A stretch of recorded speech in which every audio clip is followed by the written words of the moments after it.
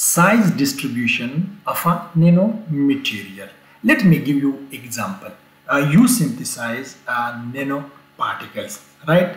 When we perform the scanning electron microscopy analysis or transmission electron microscopy analysis, so we see that there is one big particle, and the big particle is, let's suppose, 50 nanometer, and there is one small particle like 5 nanometer, and there is one another big particle like 200 nanometer is not nanoparticle, but anyhow very big particle like 80 nanometer or 90 nanometer. So how you claim that your nanomaterial is 50 nanometer or 5 nanometer, because there is a range of nanoparticles. This is how we call it, that size distributions. This is we call size distributions.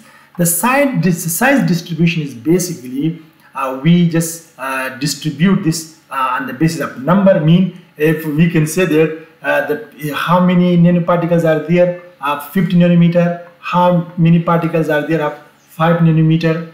Similarly, we can also do this on base of mass distribution, mass base, which one is heavier, which one is. Similarly, we can also do this on the basis of volume based distribution, right? These techniques are very common to determine this size distribution from SEM. You can easily see that let's you count the particle, and just from there you see that you can calculate the average here.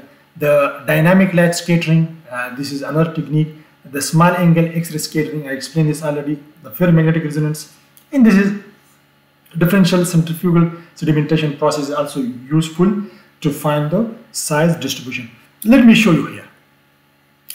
Look here, this fiber, the diameter is basically 143 nanometer, and here is this 94.4 nanometer. You see here, so there is a differences here, right? And now if you see here, there is the same cases here. You see here, and it also goes here. And look here, this particle here, with the fiber is made. This is 39 nanometer, and this is 20. So how you can say exactly that what is the size of the particle here. This is very clear here. You see this big particle here and this small particle. So this is very difficult. How you can say that I exactly synthesize 50 nanometer size particles? This is how there is no uniformity. How to bring uniformity? There is people, I saw many research articles, they basically synthesize a cube of exactly the same size. If you look everywhere, you will see the same cube. You will see the same cube. So there are techniques to synthesize material, but it's quite difficult, right?